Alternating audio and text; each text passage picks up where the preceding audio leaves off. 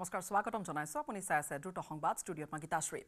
মঙলবাৰে ৰাজ্যৰ নৱনিযুক্ত ৰাজ্যপাল লক্ষ্মণ প্ৰসাদ আচাৰ্যৰ শপত গ্ৰহণ গুৱাহাটী উচ্চ ন্যায়ালয়ৰ মুখ্য ন্যায়াধীশ বিজয় বিষ্ণয়ে পাঠ কৰাব শপত বাক্য শ্ৰীমন্ত শংকৰদেৱ কলাক্ষেত্ৰত দুপৰীয়া শপত গ্ৰহণ অনুষ্ঠানত উপস্থিত থাকিব মুখ্যমন্ত্ৰী ডক্টৰ হিমন্ত বিশ্ব শৰ্মা মেঘালয়ৰ চেৰাপুঞ্জীত অসমৰ বাহনৰ প্ৰৱেশক লৈ উত্তেজনা আছে অব্যাহত এই সমস্যা সমাধান বিচাৰি মেঘালয়ৰ প্ৰায় 30 সংগঠনৰ জৰুৰী বৈঠক মঙলবাৰে নংপুত অনুষ্ঠিত হ'ব অসম মেঘালয়ৰ টেক্সি সন্থাৰ আলোচনা অসমৰ প্ৰায় 15টা চালক সংস্থাই অংশ ল'ব জৰুৰী বৈঠকত কাছাৰ উদাৰবন্দত আৰক্ষীৰ জালত পৰিছে তিনিটাকৈ চুৰ জেচি গাৰ্লছ কলেজ ৰোডৰ সমীপৰ দুটাকৈ ঘৰত চুৰি কৰা আহুতে আৰক্ষীয়ে অভিযান চলালে গ্ৰেপ্তাৰ কৰিছে চুৰকেইটা ধৃত চুৰকেইটা সাদ্দাম হুছেইন লস্কৰ বাবুউদ্দিন লস্কৰ আৰু ৰাজদীপ এপিএসসি ৰেডিঅ' নিযুক্তি কেলেংকাৰী সন্দৰ্ভত 2017 চনত ৰুজু কৰা গোচৰ সন্দৰ্ভত গুৱাহাটীৰ বিশেষ আদালতে দিয়া ৰায়ক লৈ সন্তুষ্টি প্ৰকাশ কৰিছে অংশুমিতা গগৈ 2016 চনত অংশুমিতা গগৈয়ে এপিএসসি নিযুক্তি কেলেংকাৰীৰ বিৰুদ্ধে প্ৰথমে গোচৰ তৰি ৰাকেশ পাল বাহিনীৰ মুখা খুলিছিল লকাপৰ ভিতৰৰ পৰা আসামীৰ ফেচবুক লাইভ থানাৰ ভিতৰৰ পৰাই আসামীয়ে ফেচবুক লাইভ কৰাৰ পিছতে আৰক্ষীৰ ফুপুলা স্বৰূপটো ওলাই পৰিছে ৰঙিয়া তুলসীবাৰী আৰক্ষী চকীৰ লকাপৰ ভিতৰৰ পৰা ফেচবুক লাইভ কৰিলে আসামীয়ে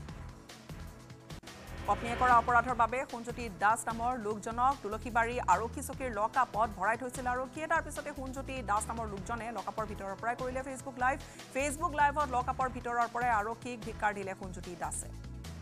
তথ্য অনুসৰি মাহতলি গাঁৱত সীমা বিবাদক লৈ এখন কাজিয়া সূত্ৰপাত হৈছিল লক্ষণীয়ভাৱে কাজিয়াৰ সময়ত সুঞ্জতি দাস উপস্থিত নাছিল যদিও সন্ধিয়া সুঞ্জতি দাসক আটক কৰি লকাপত সোমোৱাই থয় তাৰ পিছত তুলসীবাৰী আৰক্ষীয়ে হিতু পক্ষৰ পৰা কেনেকৈ টকা লৈ বিনা দুখত সুঞ্জতি দাসক লকাপত ভৰাই থৈ বিশদ বিৱৰণ দি ফেচবুক লাইভ কৰিলে মুখ্যমন্ত্ৰীক তুলসীবাৰী আৰক্ষীক ব্যৱস্থা ল'বলৈ আহ্বান জনাইছে সুঞ্জতি দাসে ইয়াক লৈ হাহাকাৰ লাগিছে তুলসীবাৰী আৰক্ষী চকীখনত কেনেকৈ লকাপৰ পৰা ফেচবুক লাইভ কৰিবলৈ পালে আসামীয়ে লগতে তুলসীবাৰী আৰক্ষীয়ে মাটিৰ সীমা বিবাদৰ নামত বৃহৎ পৰিমাণৰ ধন সংগ্ৰহ কৰাৰো অভিযোগ উত্থাপন হৈছে মৰাণ আৰক্ষীৰ জালত পৰিছে দুটাকৈ প্ৰবঞ্চক আনৰ ভোটাৰ কাৰ্ড পেন কাৰ্ড ব্যৱহাৰ কৰি গাড়ী বাইক ক্ৰয় কৰে ধৃত এই দুই প্ৰবঞ্চকে গাড়ী বা বাইক নোলোৱাকৈয়ে ফাইনেন্সৰ লোকে কিস্তি বিচৰাত পোহৰলৈ আহিছে সমগ্ৰ ঘটনা ইতিমধ্যে মৰাণ আৰক্ষীয়ে দুই প্ৰবঞ্চক নিখিল তাঁতী আৰু আকাশ সাহু গ্ৰেপ্তাৰ কৰিছে লখিমপুৰ ইলাবস্তি নৃশংস হত্যাকাণ্ড ৰাজু ধানোৱাৰ নামৰ এজন লোকক নৃশংসভাৱে হত্যা কৰি লোকজনক পেলাই দিলে ঘৰৰ কুঁৱাত একেখন গাঁৱৰে এজন প্ৰধান শিক্ষকৰ বিৰুদ্ধে হত্যাকাণ্ড সংঘটিত কৰা গুৰুতৰ অভিযোগ ৰাইজৰ সুস্থ হৈ উঠিছে যুৱ প্ৰজন্মৰ হাতত জুবিন গাৰ্গ জুবিনক লৈ চিন্তাৰ কোনো কাৰণ নাই শীঘ্ৰে হাস্পতালৰ পৰা ঘৰলৈ যাবলৈ দিয়া হ'ব জুবিন গাৰ্গক সোমবাৰে SMEICUৰ পৰা কেবিনলৈ স্থানান্তৰ কৰা হৈছিল জুবিন গাৰ্গক মঙলবাৰে স্বাস্থ্য পৰীক্ষাৰ ৰিপৰ্ট চাই ঘৰলৈ যাবলৈ দিব জুবিনক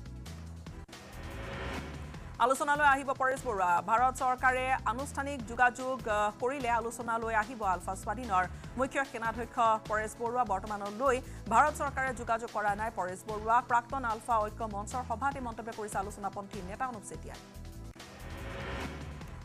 অসম চৰকাৰে সংৰক্ষণ কৰা ঐতিহাসিক গহপুৰ থানা দুৰাৱস্থা শহীদ কনকলতা আৰু মুকুন্দ কাকতিৰ স্মৃতি বিজড়িত এই থানাখনৰ বেৰসমূহত এতিয়া বৃহৎ ফাট মেলিছে অচিৰে থানাখন মেৰামতি কৰি পৰ্যটকে পৰিদৰ্শন কৰিব পৰা ব্যৱস্থা কৰাৰ আহ্বান বিভিন্ন দল সংগঠনৰ মৰিনী বিধানসভা সমষ্টিৰ অন্তৰ্গত চিন্তামণি গড় পঞ্চায়ত ভগামুখ পঞ্চায়ত আৰু পূব টিয়ক পঞ্চায়তৰ প্ৰায় 30খনকৈও অধিক গাঁও এতিয়া কৃত্ৰিম বানপানীৰ কবলত কেইবাখনো গাঁৱৰ খেতি পথাৰ বাৰী এতিয়া পানীৰ তলত বুৰ গৈছে শাওনমহীয়া পথাৰটো পানীৰ বাবে খেতিয়কে কৰিব পৰা নাই খেতি গুৱাহাটী শিলপুখুৰী ডাম্পাৰৰ দুৰ্ঘটনা UNP ৰোডত সোমবাৰে নিশা এখন ডাম্পাৰে খুন্দিয়ালে গছত অত্যাধিক ইটা কঢ়িয়াই নিছিল ডাম্পাৰখনে দুৰ্ঘটনা সংঘটিত কৰি ঘটনাস্থলীৰ পৰা পলাল চালক মহানগৰী দীপৰ বিলৰ পাৰৰ সমীপৰ মিকিৰপাৰা বন্যহস্তীৰ আক্ৰমণত প্ৰাণ হেৰুৱালে এগৰাকী লোকে সোমবাৰে নিশা কমল কলিতা নামৰ লোকজন ঘৰলৈ আহি থকা সময়তে বন্যহস্তীৰ আক্ৰমণত মৃত্যু সাৱটি ল'লে বন বিভাগ আৰু আজাৰা আৰক্ষীৰ উপস্থিতিত কমল কলিতাৰ মৃতদেহ উদ্ধাৰ কৰি মৰণোত্তৰ পৰীক্ষাৰ বাবে GMCHলৈ প্ৰেৰণ কৰে গোৱালপাৰাৰ নলংগা পাহাৰৰ সুস্বাদু আনাৰসে ভৰি পৰিছে বজাৰ এই আনাৰস ৰাজ্যৰ বিভিন্ন প্ৰান্তত ৰপ্তানি হোৱাৰ লগতে বহিৰাজ্যলৈ ৰপ্তানি কৰা হয় নলংগা পাহাৰৰ প্ৰায় 80টা পৰিয়ালে আনাৰসৰ বাগান কৰিয়ে জীৱন নিৰ্বাহ কৰি আহিছে মঙলদৈত বৰ আঠিয়া বাৰীত বস্তাত ভৰাই থোৱা অৱস্থাত এগৰাকী যুৱতীৰ মৃতদেহ উদ্ধাৰক লৈ ব্যাপক চাঞ্চল্য স্থানীয় ৰাইজে মৃতদেহটো প্ৰত্যক্ষ কৰি আৰক্ষীক খবৰ দিলে বৰ আঠিয়া বাৰী কুৰিয়াপাতা পাৰাত সংঘটিত হৈছে এই ঘটনা এতিয়ালৈকে উদ্ধাৰ হোৱা নাই যুৱতীগৰাকীৰ পৰিচয় ধৰ্ষণ কৰি হত্যা কৰা সন্দেহ কৰিছে ৰাইজে ডিব্ৰুগড়ৰ তিনিকুনিয়াত চলিল ড্ৰাগছ বিৰোধী অভিযান মঙলবাৰে নিশা তিনিকুনিয়াৰ এঘৰ লোকৰ ঘৰত চলোৱা অভিযানত ধপাত খাবলৈ ব্যৱহাৰ কৰা সৰু সৰু ভালেমান কণ্টেইনাৰত লাভ কৰিছে নিষিদ্ধ ড্ৰাগছ আৰু এই ঘটনাত ৱাছিম নামৰ এজনক আটক কৰিছে আৰক্ষীয়ে কমলপুৰৰ বৰমাৰৈ গাঁওখনত এটা পানী ওলাই যোৱা কালভাৰ্ট বন্ধ হৈ থকাৰ বাবে জমৰ যন্ত্ৰণা ভোগ কৰিবলগীয়া হৈছে ৰাইজে কালভাৰ্টটো বৰমাৰৈ গাঁওখনৰ উপেন নাথ নিপুনাথ আৰু চন্দ্ৰকান্ত নাথৰ পৰিয়ালে বন্ধ কৰি দিয়াৰ ফলত এতিয়া প্ৰত্যেক ঘৰ পৰিয়াল পিছফালে বুৰ গৈছে পানী কালভাৰ্টটো বন্ধ হৈ থকা গাঁওখনৰ বহু লোকৰ খেতি বাতি পানীত মৰহি গৈছে নিজৰ পৰিয়াল পহুপাল দিয়াটো যথেষ্ট অসুবিধাত পৰিছে লোকসকল লগতে কালভাৰ্টটো বন্ধ হৈ থকাৰ বাবে প্ৰদূষিত পানীৰ গোন্ধৰ ফলত এই অঞ্চলৰ শিশুসকলৰ দেহতো বিভিন্ন ৰোগে দেখা দিছে স্থানীয় প্ৰশাসনৰ সহায়ত বৰমাৰৈ গাঁওবাসীয়ে কালভাৰ্টটো মুকলি কৰাৰ চেষ্টা কৰে যদিও প্ৰশাসনৰ কথা নাথৰ পৰিয়ালে কেৰেপ নকৰাৰ অভিযোগ উত্থাপন হৈছে অৱশেষত উপায়ন্ত হৈ গাঁওবাসীয়ে পথৰ ওপৰতে জেচিবিৰে নলা খান্দি পানী ওলাই যোৱাৰ ব্যৱস্থা কৰি লৈছে ধেমাজিৰ হাতীগড়ত ভয়ংকৰ পথ দুৰ্ঘটনাত হিতাতে নিহত এগৰাকী মহিলা গুৰুতৰভাৱে আহত আন এগৰাকী মহিলাগৰাকীক সংকটজনক অৱস্থাত চিকিৎসাৰ বাবে ডিব্ৰুগড় অসম চিকিৎসা মহাবিদ্যালয় হাস্পতাললৈ প্ৰেৰণ কৰা হৈছে প্ৰাতঃ ভ্ৰমণলৈ যোৱাৰ সময়তে সংঘটিত দুৰ্ঘটনা চিপাজৰা পাথৰীঘাটৰ চুৰিকাণ্ড সোমবাৰে নিশা গৃহস্থ শুই থকা অৱস্থাত চোৰে লুটি নিলে নগদ ধনসহ সা সম্পত্তি পাথৰীঘাটৰ 1 নম্বৰ চেঙাপাৰা গাঁৱৰ মহেশ্বৰ ডেকাৰ ঘৰত সংঘটিত হৈছে চুৰিকাণ্ড বজাৰত হুৰে হুৰে বাঢ়িছে আলুৰ দাম প্ৰায় 40ৰ পৰা 45 টকালৈ উঠিছে আলুৰ দাম মহানগৰী বজাৰত আলুৱে কুবাইছে হাফ সেঞ্চুৰী পশ্চিমবংগৰ আলুৰ আমদানি বন্ধ হোৱাৰ পিছতে বৃদ্ধি পাইছে আলুৰ দাম উত্তৰ প্ৰদেশৰ আলুৰে ভৰি পৰিছে ৰাজ্যৰ বজাৰ আলুৰ লগতে হুৰা হুৰে দাম বাঢ়িছে পিয়াজৰো উত্তৰ গুৱাহাটীৰ প্ৰকাণ্ড গুইসাপ উদ্ধাৰ কৰা হৈছে উত্তৰ গুৱাহাটীৰ ৰজাদুৱাৰা আনন্দনগৰত উদ্ধাৰ কৰা হৈছে গুইসাপটো ৰঞ্জিত দাস নামৰ এগৰাকী লোকৰ ঘৰতে উদ্ধাৰ কৰা হৈছে গুইসাপটো আক্ৰমণ কৰিছিলে লোকজনৰ পিছত বন বিভাগৰ লোক ঘটনাস্থলীত উপস্থিত হৈ সাপটো উদ্ধাৰ কৰে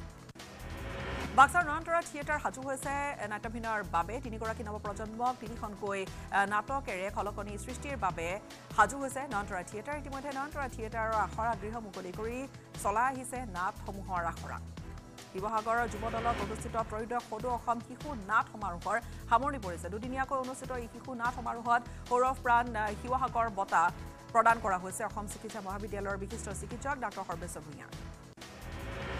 মণিপুৰৰ ডিমথানলং গাঁওখনত ভয়ানক ভূমিস্খলনৰ ঘটনা নেৰানেপেৰাকৈ বৰষুণ হৈ থকাৰ ফলতে হৈছে ভয়ানক ভূমিস্খলন এগৰাকী মাতৃ আৰু শিশুৰ মৃত্যু ঘটিছে ভূমিস্খলনস্থলীত উদ্ধাৰ অভিযান চলাই পৰিয়ালটোৰ এজন লোকক সুকলমে উদ্ধাৰ কৰিছে উদ্ধাৰকাৰী বাহিনীয়ে পুনৰ ভয়ংকৰ ৰেল দুৰ্ঘটনা ঝাৰখণ্ডত লাইনচ্যুত হৈ দুৰ্ঘটনাত পতিত হৈছে এখন যাত্ৰীবাহী ৰেল চক্ৰধৰপুৰৰ সমীপৰ দুৰ্ঘটনাটোত পতিত হাওৰা CSMT এক্সপ্ৰেছ পুৱতি নিশা প্ৰায় 3:45 সংঘটিত এই দুৰ্ঘটনা লাইনচ্যুত হৈ ৰেল দুৰ্ঘটনাগ্ৰস্ত হোৱা দুজনৰ মৃত্যু ঘটাৰ বিপৰীতে আহত হৈছে 20জনৰো অধিক যাত্ৰী ঘটনাস্থলীত ততাতৈয়াকৈ উদ্ধাৰকাৰী দল উপস্থিত হৈ আহত যাত্ৰীসকলক উদ্ধাৰ কৰিছে ভৰ্তি কৰোৱাইছে হাস্পতালত হাওৰা CSMT এক্সপ্ৰেছ লাইনচ্যুত হোৱাৰ পিছতে ভাৰতীয় ৰেলৱে মুকলি কৰিছে হেল্পলাইন নম্বৰ দেশত ধাৰাবাহিককৈ ৰেল দুৰ্ঘটনা হৈছে চিন্তিত হৈ পৰিছে শংকিত হৈ পৰিছে ৰেল যাত্ৰীসকল সঘনাই দুৰ্ঘটনাত পতিত হৈছে উত্তৰ পূব সীমান্ত আৰু দক্ষিণ পূব মণ্ডলৰ ৰেল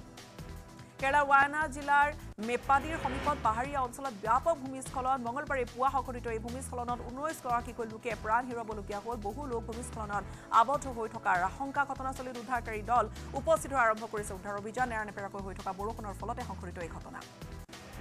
ভেনেজুৱেলাৰ ৰাষ্ট্ৰপতি নিৰ্বাচনৰ ফলাফল ঘোষণাৰ পিছতে দেশখনত হিংসাত্মক পৰিস্থিতি আৰম্ভ হৈছে বিতৰ্কিত নেতা নিকোলাছ মাডুৰক ৰাষ্ট্ৰপতি নিৰ্বাচনত বিজয় ঘোষণা কৰাৰ পিছতে উত্তপ্ত হৈ পৰে পৰিস্থিতি বিৰোধী দলসমূহে ব্যাপক প্ৰতিবাদ সাব্যস্ত কৰি নিকোলাছ মাডুৰ নিৰ্বাচিত হোৱাৰ পিছতে প্ৰতিবাদ গঢ়ি তুলিছে দেশখনৰ সাধাৰণ জনতা ৰাজপথলৈ ওলাই আহিছে প্ৰতিবাদ সাব্যস্ত কৰিবলৈ অসৎ উপায়েৰে নিকোলাছ মাডুৰে দেশখনৰ ৰাষ্ট্ৰপতি নিৰ্বাচনত জয়লাভ কৰাৰ অভিযোগ তুলিছে বিৰোধীয়ে ভেনেজুৱেলাৰ ফাল্কন নামৰ ৰাজ্যখনৰ প্ৰতিবাদী জনতাই হুগো চাভেজৰ প্ৰতিমূৰ্তিও ভাঙি পেলালে প্ৰতিবাদী জনতাক ছত্ৰভংগ দিয়াবলৈ আৰক্ষীয়ে কটোৱা গেছ নিক্ষেপ কৰে কোনো ঠাইত প্ৰতিবাদকাৰীৰ ওপৰত গুলীচালনা কৰে তেনে তথ্য পোহৰলৈ আহিছে দেশত সৃষ্টি হৈছে অগ্নিগৰ্ভায়ক পৰিস্থিতি 10 মিটাৰ এয়াৰ পিষ্টলত দেশলৈ ব্ৰঞ্জৰ পদকেৰে গৌৰৱ কঢ়িয়াই অনা মানুহ ভাকাৰক অভিনন্দন জনালে নিতাম পানীয়ে অলিম্পিকত মানুহ দুৰ্দান্ত প্ৰদৰ্শনেৰে মেডেল জয়ৰ বাবে অভিনন্দন জনাইছে নিতাম পানীয়ে যুৱ খেলুৱৈসকলক মানুহৰ প্ৰদৰ্শনে আৰু অধিক আগুৱাই নিবলৈ প্ৰেৰণা দিব বুলি মন্তব্য কৰিছে নিতাম পানীয়ে AIDFৰ জৰুৰী বৈঠক অনুষ্ঠিত হ'ল বিধায়ক আবাসৰ সিৰাজুদ্দিন আজমলৰ বাসভৱনত অনুষ্ঠিত হ'ল এই সভাত উপস্থিত দলৰ বিধায়কসকল বিভিন্ন দিশৰ ওপৰত আলোকপাত কৰে নতুনকৈ গঠন হ'বলগীয়া কোৰ কমিটিত কোন থাকিব তাক লৈ আলোচনা কৰিলে মঙলবাৰে অনুষ্ঠিত হ'ব AIDFৰ বৰ্ধিত কাৰ্যনিৰ্বাহ ৰাজ্যত পুনৰ আৰক্ষীৰ এনকাউণ্টাৰ হাজোৰ ভল্লাবৰীত কিশোৰী হত্যাকাৰীলৈ আৰক্ষীৰ গুলী চলিল আৰক্ষীৰ এনকাউণ্টাৰত আহত হৈছে হত্যাকাণ্ডত অভিযুক্ত ৰাহুল হুছেইন গুলীবিদ্ধ ৰাহুলক ভৰ্তি কৰোৱা হৈছে গুৱাহাটী মেডিকেল কলেজ হাস্পতালত আৰক্ষীৰ জিম্মাৰ পৰা পলায়নৰ চেষ্টা চলোৱাৰ সময়তে ৰাহুলক এনকাউণ্টাৰ আৰক্ষীৰ কিশোৰী হত্যাকাণ্ডৰ সময়ত ব্যৱহাৰ কৰা বাইকখন দেওবাৰে নিশা চাংচাৰীৰ পৰা জব্দ কৰি আনি থকাৰ সময়তে আৰক্ষীৰ জিম্মাৰ পৰা পলায়নৰ চেষ্টা কৰিছিল ৰাহুলে হত্যাকাণ্ডৰ পিছতে চাংচাৰী আত্মগোপন কৰি থকা অৱস্থাত আৰক্ষীয়ে গ্ৰেপ্তাৰ কৰিছিল ৰাহুল হুছেইনক প্ৰেমৰ জালত পেলাই এগৰাকী হিন্দু কিশোৰীক হত্যা কৰি হাজো আৰক্ষীৰ জালত পৰিছিল হাজোৰ বৰম্বৈৰ ৰাহুল হুছেইন 25 জুলাইত বাগদা ভল্লা বৰীৰ সংযোগী পথৰ এটা কালভাৰ্টৰ তলতে উদ্ধাৰ কৰা হৈছিল 15 বছৰীয়া কিশোৰীগৰাকীৰ মৃতদেহ পুৱতি নিশাৰ পৰা নিখোজ হৈ আছিল কিশোৰীগৰাকীৰ মৃতদেহ উদ্ধাৰৰ পিছতে হাহাকাৰ লাগিছিল পৰিয়ালৰ মাজত কিশোৰীগৰাকীক হত্যা কৰি ৰাহুলে কালভাৰ্টৰ তলত মৃতদেহ লুকুৱাই থোৱাৰ অভিযোগ উত্থাপন কৰিছিল কিশোৰীগৰাকীৰ পৰিয়ালৰ লোকে তিনিচুকীয়াৰ চেনাইৰাম উচ্চতৰ মাধ্যমিক বিদ্যালয়ৰ সমীপত হত্যাকাণ্ড দেওবাৰে নিশা সংঘটিত হত্যাকাণ্ড ৰশন শ্বাহ নামৰ লোকজনক কটাৰীৰে ফুলখালীয়েকক আক্ৰমণ কৰে এই ঘটনাৰ পিছতে ৰশন শ্বাহকো আক্ৰমণ কৰিলে দুৰ্বৃত্তৰ পিছত দুয়োকে পৰিয়ালৰ লোকে উদ্ধাৰ কৰি তিনিচুকীয়া সামৰিক চিকিৎসালয়ত ভৰ্তি কৰোৱায় তিনিচুকীয়া চিকিৎসালয়ত চিকিৎসাধীন অৱস্থাতে ৰশন শ্বাহৰ মৃত্যু ঘটিলে ৰশন শ্বাহৰ ফুলখালীয়েকক উন্নত চিকিৎসাৰ বাবে ডিব্ৰুগড়লৈ প্ৰেৰণ কৰিছে পাৰিবাৰিক কন্দলৰ পৰিণতিতে দুয়োৰে মাজত সংঘাত হোৱাৰ সন্দেহ কৰা হৈছে ডিমা হাছাওত সংঘটিত হৈছে অপহৰণৰ ঘটনা ৰাষ্ট্ৰীয় ঘাইপথ নিৰ্মাণত জড়িত কৰ্মীক অপহৰণ মাহুৰৰ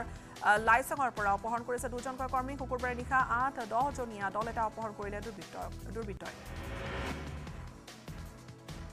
অপহৃত লোককেইজনক অনুচিয়া প্ৰজেক্টছ প্ৰাইভেট লিমিটেড নামৰ প্ৰতিষ্ঠানটোৰ লাইচং কেম্পৰ পৰা অপহৰণ কৰি নিছে লোককেইজনক আৰু লাইচং টাবেংলাং 137 নম্বৰ ৰাষ্ট্ৰীয় ঘাইপথ নিৰ্মাণত জড়িত আছিল লোককেইজন মূলা পোছাক পৰিহিত বন্দুকধাৰী এটা দলে অপহৰণ কৰিছে অপহৰণ কৰা ব্যক্তিকেইজন কৰিমগঞ্জৰ কাদিৰ উদ্দিন আৰু হাইলাকান্দিৰ ইকবাল লস্কৰ ইয়াৰে কাদিৰ উদ্দিন শ্ৰমিক যোগান ধৰা ঠিকাদাৰ আৰু ইকবাল লস্কৰ মিস্ত্ৰী আছিল অপহৰণৰ 48 ঘণ্টাৰ পিছতো কোনো সংহত উলিয়াব পৰা নাই লোককেইগৰাকীৰ আশ্চৰ্যজনকভাৱে কোনো সংগঠনেও এই পৰ্যন্ত ধন দাবী কৰা নাই ইয়াকে লৈ চেপা উত্তেজনাই বিৰাজ কৰিছে ডিমা হাছাও মঙলদৈ ধুলা 15 নম্বৰ ৰাষ্ট্ৰীয় ঘাইপথত ড্ৰাগছৰ সৈতে এজন সৰবৰাহকাৰীক আটক কৰিলে আৰক্ষীয়ে ধুলা আৰক্ষীৰ অভিযানত আটক কৰা হৈছে খাটনিয়াপাৰা গাঁওখনৰ লোকমান আলী নামৰ সৰবৰাহকাৰীটোক ভিতৰটোৰ পৰা 11টাকৈ ড্ৰাগছ ভৰ্তি কণ্টেইনাৰ জব্দ কৰিছে গহপুৰৰ শ্ৰী শ্ৰী মা কল্যাণী দেৱালয়ত চুৰিকাণ্ড মন্দিৰৰ লোহা চুৰি কৰি ৰঙা ঘৰৰ আলহী হ'ল দুজন দেৱালয় পৰিচালনা সমিতিয়ে দিয়া এজাহাৰৰ ভিত্তিত ঘাহিগাঁও আৰক্ষীয়ে আটক কৰিছে যুগল দাস আৰু দুৰ্লভ দাস নামৰ দুটা চোৰক এই চুৰি চক্ৰৰ মূল নায়ক সৰু ল'ৰা দাস এতিয়াও কিন্তু পলাতক হৈ আছে লামডিঙৰ ডুমৰুখলা অঞ্চলৰ নিৰ্জন স্থানত এটা মৃতদেহ উদ্ধাৰক লৈ চাঞ্চল্য মৃতদেহটো হৰলাংফৰ অঞ্চলৰ ৰিংকু মজুমদাৰ বুলি চিনাক্ত কৰা হৈছে বন্ধুৰ সৈতে পুৱা মাছ ধৰিবলৈ গৈ ৰহস্যজনক অৱস্থাত নিশা মৃতদেহ উদ্ধাৰ কৰা অৱস্থাক লৈ সৃষ্টি হৈছে ব্যাপক চাঞ্চল্য পৰৱৰ্তী সময়ত আৰক্ষীয়ে মৃতদেহটো উদ্ধাৰ কৰি ঘটনা সন্দৰ্ভত তদন্ত আৰম্ভ কৰে সময় এইখিনিতে এটা বিৰতিৰ এইটো মাইথান ষ্টিল নহয় ওচৰ চুবুৰীয়াসকলে লগাইছে ষ্ট্ৰং মানে মাইথান ষ্টিল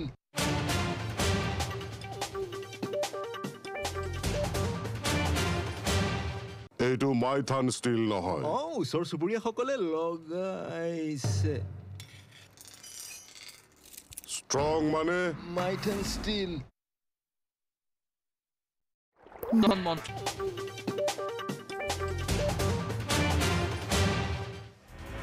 মৰাণৰ পথালিবাম 7 নম্বৰ লাইনত নৃশংস এটা হত্যাকাণ্ড লোহাৰ ৰডেৰে মৰিয়ে পত্নীক হত্যা কৰি পলাল পাখান স্বামী গণেশ কৰ্মকাৰ পাৰিবাৰিক কন্দলৰ বাবে পত্নী পূজা কৰ্মকাৰক মৰিয়ে হত্যা কৰিছে স্বামীয়ে ইতিমধ্যে মৰাণ আৰক্ষীয়ে মৃতদেহ উদ্ধাৰ কৰি তদন্ত কৰিছে তামুলপুৰ জিলাৰ গুৰেশ্বৰৰ ভেবাৰী গড়মগাঁৱৰ এগৰাকী কিশোৰী ধৰ্ষণৰ অপচেষ্টা গেলামালৰ দোকানৰ ভিতৰত খগেন ডেকা নামৰ লম্পটোৱে 15 বছৰীয়া নাবালিকাগৰাকীক ধৰ্ষণৰ অপচেষ্টা কৰিলে পিছত ভুক্তভোগী নাবালিকাগৰাকীৰ পিতৃয়ে ৰঙিয়া থানাত তৰা গোচৰৰ ভিত্তিতে খগেন ডেকাক আটক কৰি জেললৈ প্ৰেৰণ কৰে উত্তৰ গুৱাহাটীত পুনৰ চুৰিকাণ্ড শিলহাকুৰ পবিত্ৰ দাসৰ ঘৰত কোনো নথকাৰ সুযোগ লৈ চুৰে লুটপাট চলালে চুৰে লক্ষাধিক টকা সা সামগ্ৰী আৰু পুনৰ অলংকাৰ লুট কৰি নিয়ে ঘটনাস্থলীত আৰক্ষী উপস্থিত হৈ তদন্ত আৰম্ভ কৰিছে মহানগৰীৰ লতাশিল আৰক্ষীৰ জালত পৰিছে এজন সোণাৰীৰ লগতে দুটা কৈছিলনি চুৰ ধৃত চুৰ দুটাই থপিয়াই অনা সোণৰ চেইন পল্টন বজাৰৰ নিউ গীতাঞ্জলি জুৱেলাৰ্ছৰ স্বত্বাধিকাৰী প্ৰহ্লাদ বৰ্মাৰ ওচৰত বিক্ৰী কৰিছিলে এই ঘটনাত জড়িত সোণাৰী ব্যৱসায়ী প্ৰহ্লাদ বৰ্মা আৰু দুই চিলনি চুৰ বিৰুল হুছেইন অমন গিলক গ্ৰেপ্তাৰ কৰা হৈছে শিলচৰৰ মুকাম ৰোডত এগৰাকী কিন্নৰৰ মৃতদেহ উদ্ধাৰ কৰি চাঞ্চল্য এটা ঘৰৰ ডিঙিত চিপটোৱা অৱস্থাত উদ্ধাৰ কৰা হৈছিলে লিজুৰ হিজৰা উৰফে বাতাচি নামৰ লোকজনৰ মৃতদেহ দীৰ্ঘদিন ধৰি শিলচৰৰ মুকাম ৰোডত এটা ভাড়া ঘৰত আছিল বাতাচি ঘটনা সন্দৰ্ভত আৰক্ষীৰ তদন্ত আৰম্ভ হৈছে মহানগৰীৰ পাঞ্জাবাৰী মছজিদত মৃতদেহ উদ্ধাৰ কৰা হৈছে পাঞ্জাবাৰী ঈদগাহ মছজিদৰ বাথৰুমত উদ্ধাৰ কৰা হৈছে মৃতদেহটো তাছৰিকুৰ জামান নামৰ লোকগৰাকীৰ বুলি জনা গৈছে আৰু মছজিদত সংঘটিত এই ঘটনাৰ পিছতে যথেষ্ট প্ৰতিক্ৰিয়া শিলঙৰ নংমিনচঙত জৰুৰীকালীন চাঞ্চল্যকৰ এটা ঘটনা সংঘটিত হৈছে এখন চৰকাৰী জিপচি বাহনত অগ্নিসংযোগ ঘটিলে দুৰ্বৃত্তই অগ্নিসংযোগ কৰে নংমিনচং উমক দৈতৰ ডাকঘৰৰ সমীপতে এই ঘটনা সংঘটিত হৈছে অগ্নিদগ্ধ বাহনখন পিডব্লিউডি বিভাগৰ আছিল গুৱাহাটী বিশ্ববিদ্যালয়ৰ উপাচাৰ্য হিচাপে শপত গ্ৰহণ অধ্যাপক ডক্টৰ ননীগোপাল মহন্তৰ শপত বাক্য পাঠ কৰোৱালে ৰাজ্যপাল গুলাবচন্দ কাটাৰিয়ে শপত গ্ৰহণ অনুষ্ঠানত উপস্থিত থাকে শিক্ষামন্ত্ৰী ডক্টৰ ৰমেশ বেগী গুৱাহাটী বিশ্ববিদ্যালয়ৰ উপাচাৰ্যৰ শপত গ্ৰহণ অনুষ্ঠানতে ভট্টদেৱ বিশ্ববিদ্যালয়ৰ উপাচাৰ্য হিচাপে শপত গ্ৰহণ কৰিলে অধ্যাপক ডক্টৰ ধনপতি ডেকাই ৰবীন্দ্ৰনাথ ঠাকুৰ বিশ্ববিদ্যালয়ৰ উপাচাৰ্য হিচাপে শপত গ্ৰহণ কৰিলে মানৱেন্দ্ৰ দত্ত চৌধুৰীয়ে একেৰাহে দ্বিতীয়বাৰৰ বাবে বিশ্বনাথ চাৰিআলিত বিস্ফোৰণ ঘটিল ট্ৰান্সফৰ্মাৰৰ শনিবাৰে নিশা বিশ্বনাথ চাৰিআলি বিদ্যুৎ উপসংমণ্ডলৰ কণ্ট্ৰল ৰুমৰ এটা ট্ৰান্সফৰ্মাৰ বিস্ফোৰণৰ পিছতে দেওবাৰে নিশা পুনৰ আন এটা ট্ৰান্সফৰ্মাৰ বিস্ফোৰণ ঘটে গুৱাহাটীৰ পৰা অহা অভিযন্তাৰ এটা দলে মেৰামতি কৰাৰ পিছতে পুনৰ কাৰ্যক্ষম হৈ উঠিছিল বিশ্বনাথ উপসংমণ্ডলৰ কণ্ট্ৰল ৰুম কিন্তু দেওবাৰে নিশা পুনৰ বিস্ফোৰণ ঘটে আন এটা ট্ৰান্সফৰ্মাৰৰ ইফালে কণ্ট্ৰল ৰুম বিকল হ'লেও অস্থায়ীভাৱে বিদ্যুৎ যোগান ধৰি আহিছিল যদিও দ্বিতীয়টো ট্ৰান্সফৰ্মাৰ বিকল হোৱাৰ ফলতে পুনৰ বিদ্যুৎ সেৱা ব্যাহত হৈ আছে গুৱাহাটীৰ পৰা অহা অভিযন্তাৰ দলে অহৰহ চেষ্টা চলাই আছে বিকল হোৱা কণ্ট্ৰল ৰুমটো পুনৰ কাৰ্যক্ষম কৰি তুলিবলৈ উল্লেখযোগ্য যে শনিবাৰে হোৱা প্ৰথমটো ট্ৰান্সফৰ্মাৰ বিস্ফোৰণৰ ফলত অগ্নিকাণ্ডৰ সৃষ্টি হৈছিল কণ্ট্ৰল ৰুমত উৎকট কৰ্মৰ মাজতে 3টা দিন ধৰি বিদ্যুৎ সেৱা ব্যাহত হোৱাত জমৰ যন্ত্ৰণা ভোগ কৰিবলগীয়া হৈছে বিশ্বনাথৰ ৰাইজে বিশ্বনাথ কৃষি মহাবিদ্যালয়ত পৰীক্ষাৰ্থীৰ প্ৰতিবাদ বিগত 3টা দিন ধৰি বিশ্বনাথ চাৰিআলি পাৱাৰ হাউচ বিকল হৈ থকাৰ বাবে পৰীক্ষাৰ বাবে প্ৰস্তুতি চলাব নোৱাৰিলে পৰীক্ষাৰ্থীসকলে যাৰ বাবে পৰীক্ষাত অৱতীৰ্ণ নহয় প্ৰতিবাদত নামিছে ছাত্ৰ ছাত্ৰীসকল কৃষি মহাবিদ্যালয়ৰ পৰীক্ষা পিছুৱাই দিয়াৰ দাবীত প্ৰতিবাদ কৰিছে ছাত্ৰ ছাত্ৰীয়ে কাৰেণ্ট নথকাৰ বাবে হোষ্টেলত নাছিল পানী বিদ্যুতৰ সংযোগ ব্যাহত হোৱাৰ বাবে পঢ়া শুনা কৰিব পৰা নাছিল হোষ্টেলৰ ছাত্ৰ ছাত্ৰীসকলে সোমবাৰে অসমৰ আটাইকেইখন কৃষি মহাবিদ্যালয়তে আছিল দ্বিতীয় ষান্মাসিকৰ পৰীক্ষা মহাবিদ্যালয় কৰ্তৃপক্ষই হোষ্টেলসমূহত জেনেৰেটৰৰ ব্যৱস্থা নধৰাত অভিযোগ উত্থাপন কৰিছে ছাত্ৰ ছাত্ৰীসকলে ক্ষোভ উজাৰিছে লোকসভা নিৰ্বাচনৰ পিছতে বিপিএল দলৰ কেন্দ্ৰীয় কাৰ্যনিৰ্বাহক সভা আয়োজন কৰা হৈছে বাক্সা জিলাৰ ওদালবাৰীত বিপিএফ দলৰ সভাপতি হাগ্ৰাবা মহিলাৰী সভাপতিত্বত অনুষ্ঠিত হৈছে কাৰ্যনিৰ্বাহক সভাত অংশগ্ৰহণ কৰি বিপিএফ প্ৰধান হাগ্ৰাবা মহিলাৰীয়ে ইউবিপিএলক তীব্ৰভাৱে কটাক্ষ কৰে দেওবাৰে নিশা ধুবুৰী গৌৰীপুৰৰ গদাধৰ নৈ নাও দুৰ্ঘটনাত সন্ধানহীন হোৱা এজন লোকৰ মৃতদেহ উদ্ধাৰ কৰা হৈছে মৃত লোকজন হাজোৱাৰ কুটি গাঁৱৰ উল্লাবছ বুলি জানিব পৰা গৈছে নিশা প্ৰায় 9 বজাত পুত্ৰক পাৰ কৰিবলৈ টুলুঙা নাওৰে গৈ থকা অৱস্থাতে দুৰ্ঘটনা সংঘটিত মহানগৰীৰ বৰা গাঁৱৰ পৰা জালুকবাৰী অভিমুখী পথত এটা ভয়ংকৰ পথ দুৰ্ঘটনা এখন দ্ৰুতবেগী বলেৰ বাহনে খুন্দা মাৰিলে এখন স্কুটি দুৰ্ঘটনা বলেৰ চালক তথা স্কুটি আৰোহী আহত হৈছে আহতসকলক জিএমচিএইচত ভৰ্তি হৰদেবাৰীত ভয়ংকৰ পথ দুৰ্ঘটনা সোমবাৰে পুৱা বলবমলৈ যোৱা এখন বাহন দুৰ্ঘটনাত পতিত হয় ভয়াৱহ এই দুৰ্ঘটনাত কথপি প্ৰাণ ৰক্ষা পৰিছে মহিলা শিশুসহ 8গৰাকী যাত্ৰী হৰভোগৰ বেকী নদীৰ পৰা ঘৰলৈ আহি থকা অৱস্থাত সংঘটিত হৈছে দুৰ্ঘটনা পুষ্ট হৈছে যুৱ প্ৰজন্মৰ হাতত জুবিনক লৈ চিন্তাৰ কোনো কাৰণ নাই শীঘ্ৰে হাস্পতালৰ পৰা ঘৰলৈ যাবলৈ দিয়া হ'ব জুবিনক সোমবাৰে সেমি আইচিউৰ পৰা কেবিনলৈ স্থানান্তৰ কৰা হৈছিল জুবিন গাৰ্গক আৰু মঙলবাৰে স্বাস্থ্য পৰীক্ষাৰ ৰিপৰ্ট চাই ঘৰলৈ যাবলৈ দিব জুবিন গাৰ্গক ডিব্ৰুগড় চহৰৰ মিলন নগৰৰ জিলা ইন্ধন ভয়ংকৰ অগ্নিকাণ্ড চহৰখনৰ মিলন নগৰৰ নতুন চিৰিং গাঁৱত সংঘটিত বিধ্বংসী জুই ভূপেন দত্ত নামৰ লোকগৰাকীৰ ঘৰত ভাড়াতীয়া হিচাপে থকা মিহিৰ চৰকাৰ নামৰ ব্যক্তিজনৰ ঘৰত গেছ চিলিণ্ডাৰ বিস্ফোৰণৰ ফলতে মিহিৰ চৰকাৰ আৰু তেওঁৰ পত্নী মীৰা চৰকাৰ আঘাতপ্ৰাপ্ত হৈছে কৃষক মুক্তি সংগ্ৰাম সমিতিৰ উপসভাপতি পাবক হানিখুচি হত্যাৰ অপচেষ্টা জোনাই ভুক্তভোগীয়ে এজাহাৰ দাখিল কৰাৰ পিছতো জোনাই আৰক্ষী থানাই গোচৰ পঞ্জীয়ন নকৰা জোনাই আৰক্ষী ঘটনা কৃষক মুক্তি সংগ্ৰাম সমিতিয়ে চাইলেঞ্চযুক্ত ৰাষ্ট্ৰীয় ঘাইপথ নিৰ্মাণৰ বিসংগতিপূৰ্ণ কামৰ বাবে জলমগ্ন হৈছে কাকজাত প্ৰাথমিক স্বাস্থ্য কেন্দ্ৰ দেওবাৰে নিশাৰে পৰা হৈ থকা মুষলধাৰ বৰষুণৰ ফলত প্ৰতিটো কোঠাত সোমাইছে পানী ৰাষ্ট্ৰীয় ঘাইপথ নিৰ্মাণকাৰী প্ৰতিষ্ঠানে পানী ওলাই যোৱা পথসমূহ বন্ধ কৰি দিয়াৰ বাবে স্বাস্থ্য কেন্দ্ৰটো সোমাইছে পানী জাজিমুখৰ বানত ক্ষতিগ্ৰস্ত হোৱা শিক্ষাৰ্থীসকলক সকাহ দিয়াৰ উদ্দেশ্যে শৈক্ষিক সামগ্ৰী বিতৰণ কৰা হৈছে তিয়ক আঞ্চলিক আৰু জাজিমুখ শাখা ছাত্ৰ সন্থাই 800 ছাত্ৰ ছাত্ৰীৰ মাজত বিতৰণ কৰে শৈক্ষিক সামগ্ৰী এই সামগ্ৰী বিতৰণ অনুষ্ঠানত চৰকাৰৰ জাজিমুখৰ বান কৰা খহনীয়াৰ স্থায়ী সমাধানৰ দাবী তুলিছে বান বিধ্বস্ত মৰাণৰ কোৱাং অঞ্চলত এতিয়া কৃষকৰ হাহাকাৰ অৱস্থা বানত খেতি পথাৰ সকলো নষ্ট হোৱাৰ পিছতে এতিয়া ভূঁই ৰুবলৈ কৃষকৰ ওচৰত নাই কঠীয়া কৃষকৰ হাহাকাৰ অৱস্থা কৃষিৰ ওপৰত নিৰ্ভৰশীল কাৱৈমাৰী গেৰগেৰী মইনা গাঁও দলনিকুৰ ইত্যাদি গাঁৱৰ কৃষকসকলে এতিয়া নাথৰ অৱস্থাৰ সন্মুখীন হৈছে নিৰ্মাণৰ পিছতে বিধ্বস্ত হৈ পৰিছে শিৱসাগৰ আখফুটীয়া আৰু ডিময় চৰগুৱা সংযোগী বহু কোটি টকীয়া দিচাং দলংখন অতি বিসংগতিপূৰ্ণভাৱে আৰু অনিয়মেৰে ঠিকাদাৰে দলংখন নিৰ্মাণ কৰাৰ বাবে দলংখনৰ নিৰ্মাণৰ পিছতো আকৌ নিৰ্মাণ কৰিবলগীয়া হোৱা ঘটনাই তীব্ৰ প্ৰতিক্ৰিয়াৰ সৃষ্টি কৰিছে পূৰ্বৰ ঠিকাদাৰে ৰাইজৰ জীৱনক লৈ হেতালি খেলি নিম্নমানৰ সামগ্ৰী ব্যৱহাৰ কৰি নিৰ্মাণ কৰিছিল পকী দলংখন যাৰ ফলত যাতায়াতৰ বাবে মুকলি কৰি দিয়া দলংখন কম দিনৰ ভিতৰতে কেতবোৰ গুৰুত্ব অংশ বহি যোৱাৰ লগতে বিধ্বস্ত হৈ পৰিছে ইয়াৰ পৰিপ্ৰেক্ষিতত ঠিকাদাৰ সলনি কৰি দলংখনৰ ওপৰৰ অংশ ভাঙি পুনৰ নিৰ্মাণ কৰিবলগীয়া হৈছে পুত্ৰ লাঞ্ছনাৰ বাবে স্মৃতিশক্তি হেৰুৱাই আনৰ ঘৰত আশ্ৰয় ল'বলগীয়া হৈছে এগৰাকী মাতৃয়ে মাজু পুত্ৰ দিবুল শৰ্মা আৰু পত্নীৰ দ্বাৰা অৱহেলিত বিনাপানী বৰদলৈ নামৰ মহিলাগৰাকীক আশ্ৰয় দিছে টংলা মোগাঁও উচ্চ মাধ্যমিক বিদ্যালয়ৰ অৱসৰী প্ৰধান শিক্ষক গণেশ শৰণীয়াই নিজৰ ঘৰতে ৰাখি বিগত 2 বছৰে মাতৃগৰাকীৰ চোৱাচিতা কৰি আছে লোকগৰাকীয়ে বেলতলা ছাত্ৰ সন্থাৰ শৈক্ষিক সভা আৰু বিশেষ অভিনন্দন অনুষ্ঠানৰ আয়োজন কৰা হ'ল দেওবাৰে বেলতলা মহাবিদ্যালয়ত আয়োজন কৰা এই অনুষ্ঠানত 125 গৰাকী কৃতি শিক্ষাৰ্থীক সম্বৰ্ধনা জনোৱা হয় লগতে 22 দিনীয়াকৈ অনুষ্ঠিত হোৱা গ্ৰীষ্মকালীন কৰ্মশালাত পাঠদান কৰা 8 শিক্ষক শিক্ষয়িত্ৰীক সম্বৰ্ধনা জনোৱা হয় দৰঙৰ বানপীড়িত কৃষকসকলক কঠীয়া যোগান ধৰিবৰ বাবে হাজু দৰং জিলা কৃষি বিভাগ বছৰ প্ৰথমটো বানত জিলাখনৰ বিশেষকৈ মঙলব সমষ্টি আৰু চিপাঝাৰ সমষ্টিৰ বিভিন্ন প্ৰান্তত প্ৰলয়কাৰী বানত বিধ্বস্ত হৈছিল কৃষকৰ শালি ধানৰ কঠীয়া বাক্সাৰ চৌকি নিৰ্মাণ কৰা কোটিটকীয়া কৃষি বান্ধক লৈ অসন্তুষ্টি কৃষক ৰাইজৰ প্ৰায় 3 কোটি টকা ব্যয় সাপেক্ষে নিৰ্মাণ কৰা কৃষি বান্ধটো ভাৰত ভূটান সীমান্তৰ কৃষক ৰাইজক পানী সকাহ দিয়াৰ বাবে নিৰ্মাণ কৰা হৈছিল ঠিকেই কিন্তু বান্ধটোৰ গাৰ দুৱাল সঠিকভাৱে নিদিয়াত এতিয়া গৰাখহনীয়া আৰম্ভ হৈছে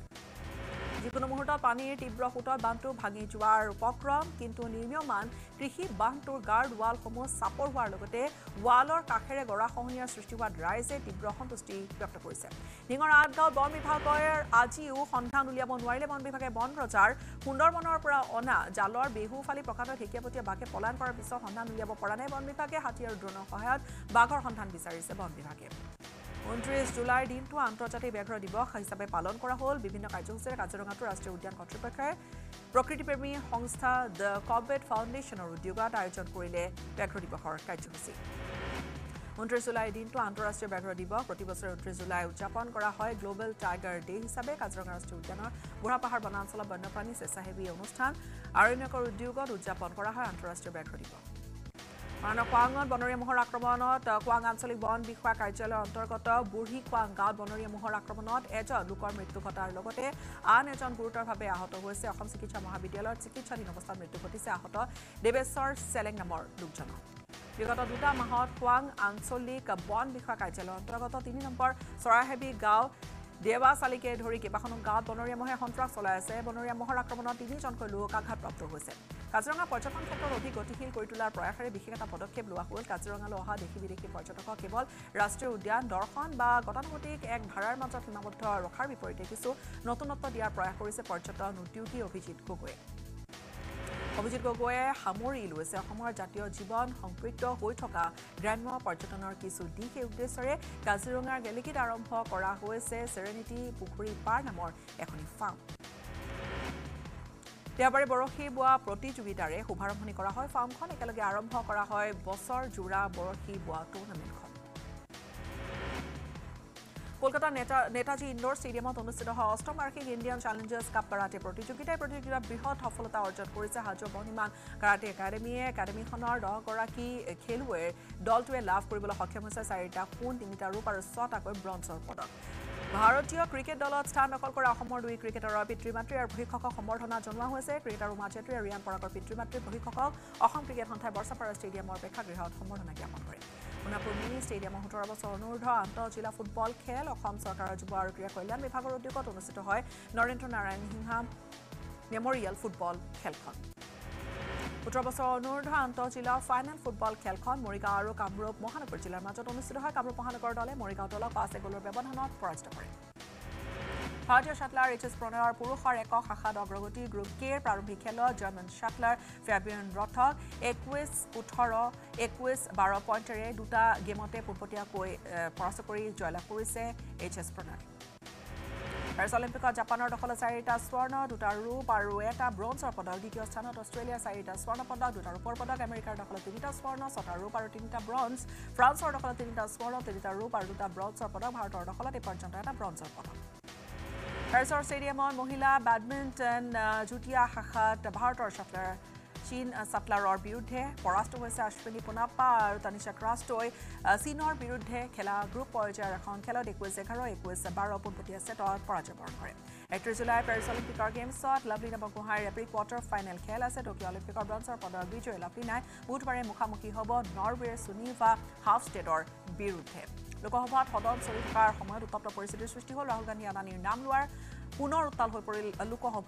লোকসভাত নীতি বিৰুদ্ধ নাম লোৱা কেন্দ্ৰ কৰি জাঙুৰ খাই উঠিল শাসক নামৰ সংকেতৰ ব্যৱস্থা কৰাৰ আহ্বান ৰাহুল গান্ধীৰ দিল্লীৰ Rajendra নগৰস্থিত IS coaching centre seal কৰি দিয়া হ'ল। দেওবাৰে দিল্লী পৌৰ নিগম বিভাগে সিল কৰি দিলে বেআইনীভাৱে বেছমেণ্টত চলাই থকা IS কোচিং চেণ্টাৰটো। শনিবাৰে এই কোচিং চেণ্টাৰটো নেৰানেপেৰাকৈ হৈ থকা বৰষুণৰ ফলত পানী সোমোৱা 3 শিক্ষাৰ্থীয়ে প্ৰাণ হেৰুৱাবলগীয়া হৈছিলে। ইয়াৰ সৈতে বিদায় ল'ম। নমস্কাৰ। এইটো মাইথান ষ্টীল নহয়। ওচৰ চুবুৰীয়াসকলে লগাইছে ষ্ট্ৰং মানে মাইথান ষ্টীল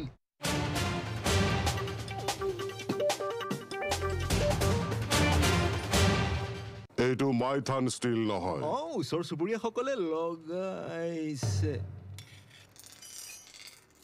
ষ্ট্ৰং মানে মাইথান ষ্টীল